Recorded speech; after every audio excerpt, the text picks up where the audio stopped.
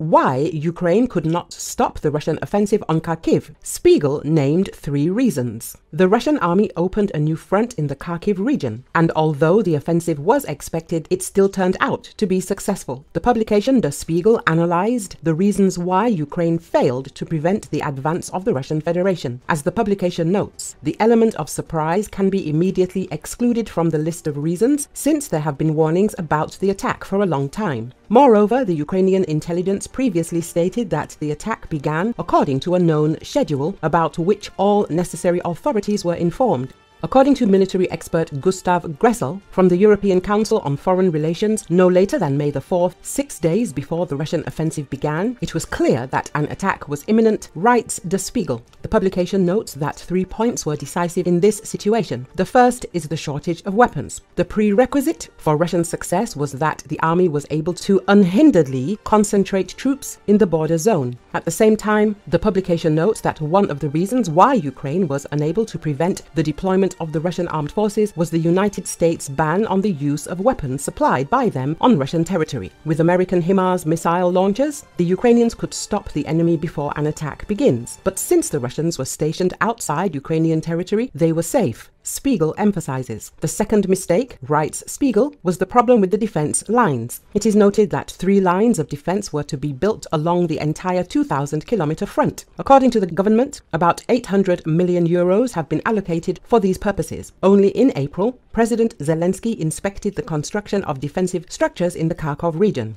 But Ukrainian officer Denis Yaroslavsky from the city of Volchansk said in a post on the social network Facebook, "The first line of defense, and there weren't even mines," the publication writes. And although the head of the region, Oleg Sinegubov, has already asked the subcontractors involved in the construction of defense facilities to clarify the situation, however, as Spiegel writes, this applies only to the third line of defense, which was built by civilian companies and which the Russians have not yet reached. Front lines, on the contrary, are built by engineering troops or completely ordinary units. As a military official explained, the first line is located at a distance of 1.5 to 5 or 6 kilometers from the border, so concreting is out of the question. There are also not enough mines to protect the borders. However, in some cases, even the simplest installations are lacking at the border, the publication writes. Thus, military blogger Yuri Butusov wrote from Volchansk that he saw no trenches or shelters there, although the city is located 5 kilometers from the Russian border. And the third factor of failure for Ukraine was the lack of troops. The Ukrainians have enough soldiers to man the front line of defense. However, unlike the Russians, they lack units that could be placed behind them. Therefore, gaps in the defense are more difficult to close, military expert Franz Stefan Gadi said in an interview with Spiegel.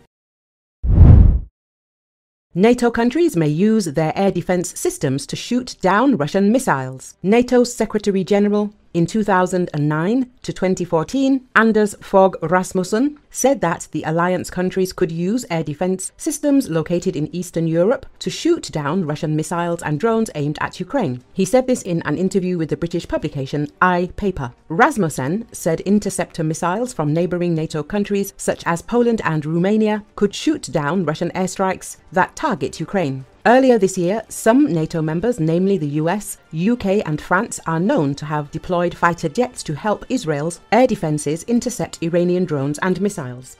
Rasmussen noted that the military alliance could do the same thing to help Ukraine shoot down Russian air targets that are approaching. He suggested that NATO air and missile defense systems could be combined with Ukrainian ones. According to the former NATO Secretary General, such efforts would protect Ukraine much more effectively by protecting its defense industry and jump-starting recovery, in return avoiding NATO troops being sent into the country. Recall, as of March 2024, Ukraine's partners provided almost $118 billion in direct military assistance, including air defense systems, namely the American ATACMS air defense systems, which were used by Ukraine with devastating effect. Despite this, according to the Wall Street Journal, the rate of interception of air targets by Ukrainian air defense fell from 46% over the past 6 months to 30% last month. Earlier, Politico journalists reported that Ukraine is putting pressure on the Joe Biden administration so that the United States allows the use of American weapons to strike Russia.